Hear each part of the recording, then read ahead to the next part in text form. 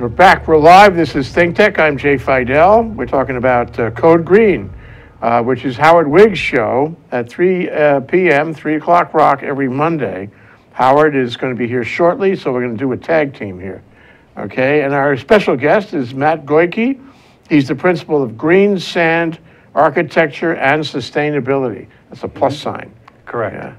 So hi, welcome to the show, Matt. Thank you. Thank you. Good to be here. So, qu'est-ce que c'est green sand architecture? What is that? Yeah, green sand? Green sand, yeah. I never saw green sand. Yeah. What is that? Well, it was named after the green sand beach on the Big Island of Hawaii. That particular beach is made out of a mineral, olivine, that is brought up from the lava flows in certain parts of the island, and over time, the waves have worked it, and so we have that beautiful green sand beach. That's one of the first places that Rhonda and I, when we came to the islands, She's your wife and Rhonda co-architect? Yeah, partner, yes. She is not an architect, she is an environmental consultant. Perfect. So the two of us together form Green Sand. Why? Yeah. Well, we thought that, one, there was a need, there was a passion on our side for doing green architecture, doing sustainable architecture, impacting the environment in whatever ways that we can, one project at a time, one home at a time. And so that's, we kind of, when we formed the firm, we put our two interests together and specialties, and it has worked out pretty well so far. Are you buzzing with business? We're doing well. Yeah, yes, we are. We're very busy. And happily so, and always looking for more work, though. Where's your office? Actually, we are working out of Kailua now. I used to have an office right in this building here for a while, but we downsized a little bit so that I can do more design.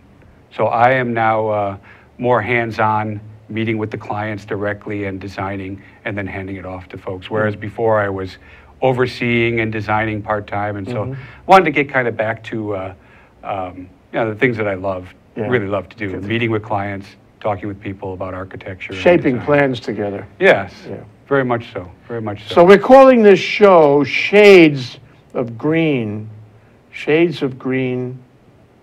Architecture. Correct. Qu'est-ce que c'est Shades of Green Architecture? That's not olivine anymore. That's something else. Right? Yeah, that's, so, we run into a lot of people and clients and projects out there, and, not everyone can be super deep green, but every little bit helps. So that's what we talk about, shades of green. There's a wide variety of projects and types of things that people are interested in, how they implement them, and all of them can have some form of green on them. I bet there are 3 distinct shades of green. Why do I feel that way? Well, today we're talking about, there's many more shades of green, but today we're going to talk about 3 projects and how those different projects are green in different ways. So historic renovation, luxury off the grid, yes, and functional renovation. Let's start at the top of the list. Okay. Historical renovation. So historical renovation, this is a project in Manoa, and the decision to renovate a house in itself is a very green decision, because you're diverting things away from the landfill, you're not expending a lot of energy for shipping more materials over here. And so there's a lot of nice qualities about that. In this particular instant, where we're not only preserving some materials, it happens to be an historic home that we're preserving. Is this the very home? Yeah, this is the home. This is the completed home. Boy, that's really nice. So you can see it. Obviously, this is a circa 1920 home built in Manoa. Looks like a gingerbread cottage. It looks like a gingerbread cottage, exactly. And it was subject to a lot of ill-conceived renovations over the years, as many homes are. Sure. And so we wanted to bring it back to its former glory, and also modernize it to meet the new lifestyle of the current owners. So before we get into the energy and sustainability aspects, did you have to do a lot of work to remove the changes that had been made, ill-advised changes that had been made over the years? We did. We had to, we basically demoed all of that out. And again, in talking about sustainability, those materials that were demoed, we tried to recycle them as much as we could. The second, we tried to reuse them and repurpose them, not on this particular project, but we worked with Reuse Hawaii. And oh, so, sure, we yeah. know Reuse Hawaii. Yeah, That's yeah, great. good friends with Quinn and known him for a long time. But we try to get every project, every client we have, commercial or otherwise, try to send it through Reuse Hawaii. And that's the right way. Yes. Doing it with reused materials Yes. is the right way, philosophically and in a larger picture for the Right. environment. Right. So, okay, now let's get to the energy part. What'd you do in this house to make it more energy efficient and independent? Yeah, so this house really came up in two ways. It was the insulation and then the PVs that they are just now going to put onto the house. I don't see any PVs. No, they're not on the house right now. This is one of the things that there's always been, there continues to be increases in the technology. And when we first did this project, the most available, most efficient panel was like 230 watts per panel. But now they're up over 300. And so that made this, putting panels on this particular house, because of its orientation and its availability to sunlight and things of that nature. Is this in a neighborhood where it rains? Yes, this is in Manoa. So it now becomes more economically feasible, so they are going to put that on there. And the entire house... That's a substantial increase in efficiency. It is. Between 230 and 300. 230, 250, up to about 300 now. Yeah. 20% increase. Yeah. So those are important. You know, that moves your, if you had 100 panels on your house, so now all of a sudden you only have to buy 80. So. And you don't want to spend the whole roof on panels. You want to retain the architectural aesthetic. Right. We're just going to put it on that kind of dormered flat roof portion, and because the other side is facing the wrong way, and it's very steep. So you can't get away with. So you lose efficiency. Yeah, when you lose get steep. efficiency on that too. Yeah. Okay, so panels, new panels. New panels. 300 panels. Some of the energy efficiencies that we're doing, it's all LED lighting. We chose to use the tankless water heaters, the gas, because they have gas in that neighborhood. Gas oven and stove, gas barbecue in the back. Why do you like gas? It's not necessarily that I like gas, but it reduces the electrical energy load more so than whether I like a certain energy source over another energy source. And then it's insulation. It's easy to cook with gas, It's too. Apparently. I'm not, that type of, is lost on my palate, let's say. Whether it's electric or induction or gas. Okay.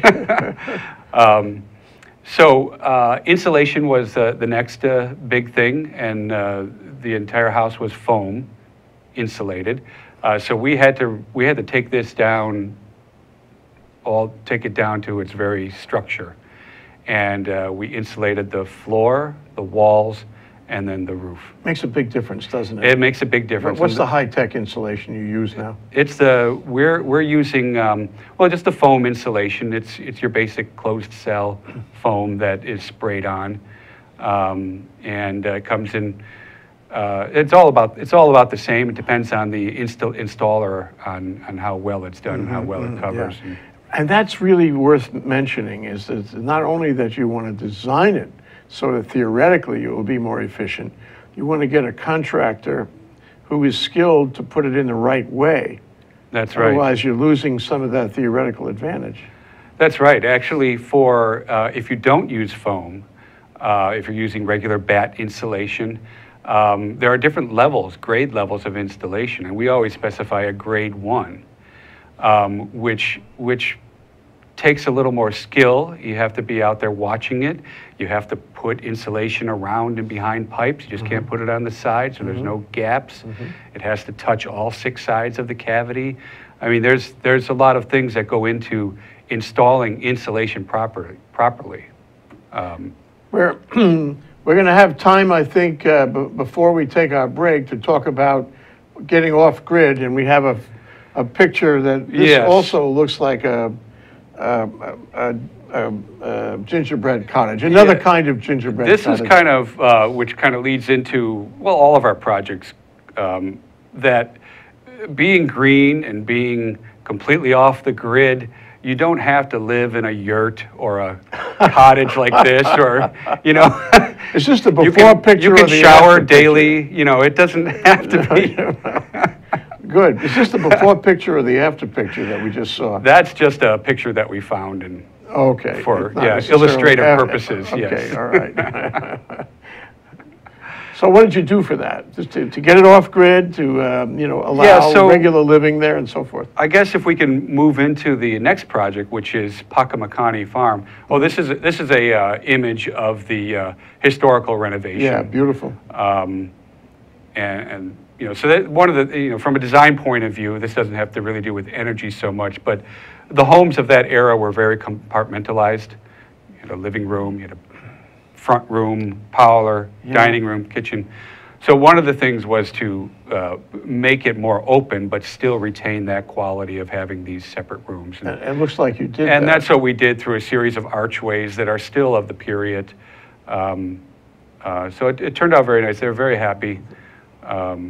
Matching the material on the exterior was difficult. Finding that combed siding was pretty bit of a challenge. You said it was a historic house. Does Yeah. that mean it was designated as a historic house? It isn't designated yet. They are in the process of getting it designated now. So they should find out actually the end of November. If they want to be faithful, or rather get the designation, they may have to do more work on it, no? No, they've gone through all the reviews. It's just a matter of getting it officially Getting it approved. yeah. processed, yeah, good. Yeah. Well, that's really a feather in the owner's cap, that he not only Yes. renovated it for efficiency, but to retain Yeah, they historic saw the quality. beauty in it. They saw the value in it, especially being in Manoa. You know, saving these, you know, these really iconic structures from that time period. You know, that's important. Now, not everything, you know, should be saved, but in this instance, it made sense. And the structure was still solid. It wasn't termite ridden. Did you have to do anything, or did you do anything else, like, you know, with electronics, to control the use of power in the house as renovated? No, that's not something that we really got into on this house, no. This was really just the PV, the insulation, the choice of water heaters. So this is a project, and material-wise, since we wanted to be true to that time period, you know, we weren't necessarily selecting recycled materials or recyclable materials and things like that. So this is one of those shades of green, where it's a greenhouse because we restored it and, you know, diverted things from the landfill, but it's not deep, deep, deep green. Okay. So We're going to take a short break. I see Howard in our gallery. Hi, Howard. I want to take a short break. This is Matt Goyke. He's an architect with green sand architecture, plus, with an @ sign, sustainability, talking about 3 different kinds of projects. We covered one, and we're moving into this. Howard can move into the second one. We'll take a short break here on Code Green.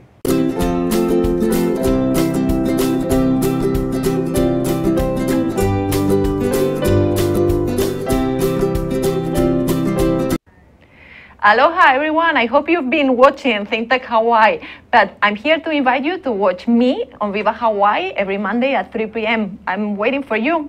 Mahalo. Hello, this is Martin Despang. I want to get excited about my new show, which is Humane Architecture for Hawaii and Beyond. We're going to broadcast on Tuesdays, 5 p.m. here on ThinkTech Hawaii.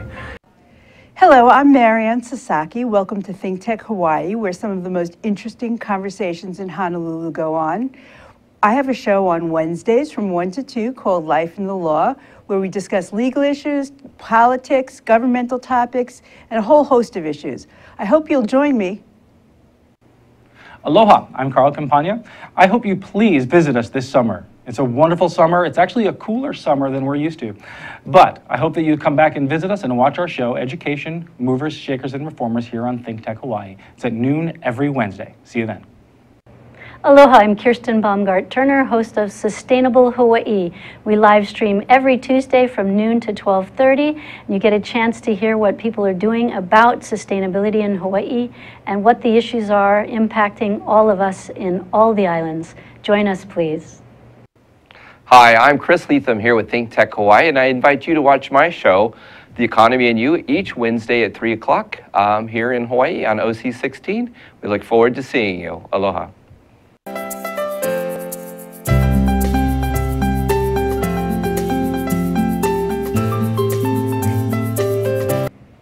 Greetings, this is no longer Jay Fidel, this is Howard Wigg. Humble apologies, a spooky spirit did something to my memory and I had to dash over here and Uncle Jay filled in for me. Thank you very much, Jay.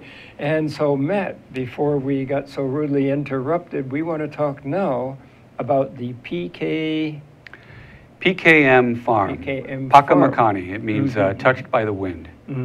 And this is, in following along with the idea of the shades of green, this is would be considered a dark green project.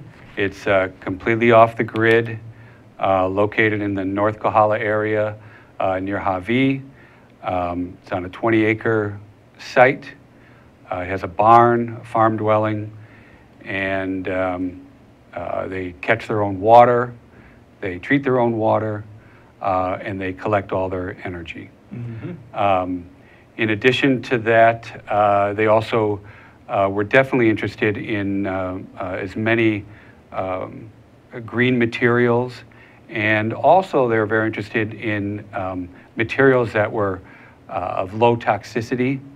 The Living Building Challenge is an organization out of Portland and the Pacific Northwest area. And it's known as being tremendously difficult, as I understand. It is, and this project started off that, and we got through the design development phase, but during bidding, it, you know, we dropped that, and not only, we only got lead platinum for the house, which is also difficult, but there's not a whole lot of lead platinum buildings in the entire United States of America. Is that correct? Difficult? Yeah, that's correct. And so we got it for this particular project, and it was more difficult for this project for a couple of reasons. One, the lead program. This isn't really the discussion for this particular, but the lead program likes to promote inner city urban infill projects. And this is off on the Big Island in farmland, right? So we didn't get a lot of points for that, or we weren't able to capture a lot of points. Bicycle friendly, it's not on a bus route. It's not within 1 mile of a shopping center. None of those things were there. And then in addition to that, there's such a thing as a scale for the size of your dwelling. The lead, again, likes to promote smaller, more compact homes. This is a luxury home, you know, a 2-bedroom, 3,600 square foot 2-bedroom. And so that raises our scale higher. So with that being said, some of the, this project was off the grid. We looked at many different options, let's say, and the two prominent ones were wind turbines. This particular, the reason why it's called Pakamakani, touched by the wind, is that this is in a certain area of the island of Hawaii that gets constant wind. And it's actually, when you're out there, it's tiring, it's oppressive. I mean, when you're out there working in it. And so we looked at that as that was a viable option. However, the wind power does take a little more maintenance. It's a little noisier. It does have some sound associated with it. And that was something that they were particularly concerned about. One, the maintenance, and two, they didn't want a lot of noise or sound coming from their things. Even so much as that we have the energy room and the photovoltaics and the water collection system is on the barn, which is, 400 feet, 500 feet away from the dwelling. None of those are very noisy to put mildly. And none of those are very noisy, yeah. So, there's a little bit of hum from the electronics and the inverters, but not much. But still, we wanted them distant. So this project has 99 230 watt panels on it. We have 6 8,000 kilovolt inverters, 2 charge controllers, 48 deep cycle batteries. And how big are each one of the batteries? Like a filing cabinet or something? No, they're not that big. They are about 2.5 feet tall, about 12 inches by maybe about 2 feet deep. And we have them outside of the barn in a cabinet. We have them self-filling for water purposes. And we have a hydrogen sensor inside to help just in case things build up in there. We know that we need to open things up a little bit more. If there's a buildup of hydrogen, we're looking at explosive or fire? Potentially, potentially, yeah. If there's a spark of some sort, there's a potential for it. This particular enclosure is vented, but if we have never gotten an indication for it. But if we did, we would just open up the tops of it and just let it air out real quick. But we haven't had that. Good to have that monitor there, yeah. Yes, it is very good, and that's something, for homes, when we're designing, we think about where we're putting these, how close, where the wind is blowing. We don't want that gas to accumulate anywhere, and especially to get into the home in any way. Absolutely. So we think about those things and how it's sited and where it is. And in terms of energy efficiency, they have only one air conditioner. It's a split system. They have it for the master bedroom, and the only room, and that is used occasionally. They really don't use it too often, just because there's enough insulation and ventilation to keep the place cool. But the one room that gets a lot of air conditioning is the computer room. It's a small 3x6 room where everything home runs to, and that gets air conditioning. Now, just regarding the computer room, on a scale about 10,000 times larger than that, you have the Silicon Valley data centers, Google, Microsoft, and so forth. Yes. And they have huge warehouses full of servers, and they used to air condition them, and then they figured out that you really don't need to keep them that cool, just at a moderate temperature, and you have to figure out where the hot spots are and invent the hot spots. Yeah, and spot cooling. Yeah. Right. Yeah, we don't have that problem, but one of the issues there that we want to keep it in an enclosed room is because of the salt spray and the deterioration to the electronics goes very quickly. Yeah. So all the lights are LED, lots of insulation, lots of natural ventilation. Absolutely. In this particular project, we had a bigger problem controlling the winds versus trying to enhance wind movement.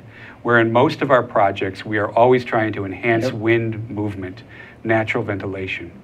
But in this project, it was controlling it. In the great room, I don't think we have a photo of it here, but we have a 10-foot diameter big-ass fan that just slowly moves air.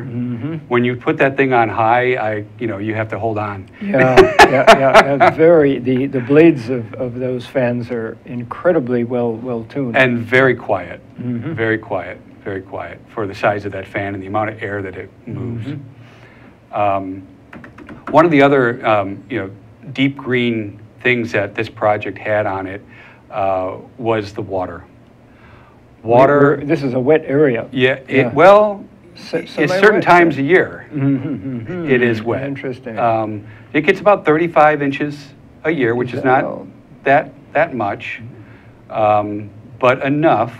So, but there's firefighting demands. There's domestic water demands for potable water for drinking, and then there's irrigation demands for the farm. So water was a big, big discussion. How to handle it, how to catch it. The fire department is rather particular about this. You're keeping a certain reserve of water? Yeah, we had, since we had 2 buildings, we have about 15,000 gallons for 7,500 for each, 15,000 total. And then we have domestic and irrigation supply. Irrigation too. We're Well, talking about a lot of water here. Well, irrigation in terms of when the farm needs it. And so we used a number of kind of soft technologies to help drive water that's sheet flowing across the land into the ground and plant bigger things along these shelter belts, so to speak. But you know, and that works very well. And then all of the wastewater from the home goes into the garden around the house. I'm sorry, the gray water, not the wastewater. The wastewater goes into a infiltration field. And above that, they plant what they call fodder plants, fast-growing plants that they cut and they put around other plants to keep the weeds and the moisture in and things of that nature. So it's really a integrated system. You know, the water that falls on the land is collected, and then we drink it and use it, and it goes back into the land. It's really quite interesting, quite nice. Yeah, we're about to wrap up. So what's the real big take? Oh, the energy use, the net energy use of this home. Well, it's well below zero. In the HERS rating, we actually got a negative number. Well, and that part of that, I have to be clear, is that we built the PV system is oversized for the home right now because they have plans to build other structures within the farm, for the farm, like a farm manager's, workers' homes and things like that. But currently they're charging 2 electric vehicles, one to drive on the road and one like an electric utility vehicle for in and around. Electric appliances, electric blowers, and electric everything. So they're I mean, it's an efficient home, but because of it's a working farm, they have a lot of demands for the electricity also. That is really a remarkable story. And on that cheery note, we're going to have to wrap up. Thank you so much, Matt Goyke. Thank you. You are leading the way. You're a pioneer. Thank you very much. In this field. Let's hope that more and more people follow your lead. Yeah.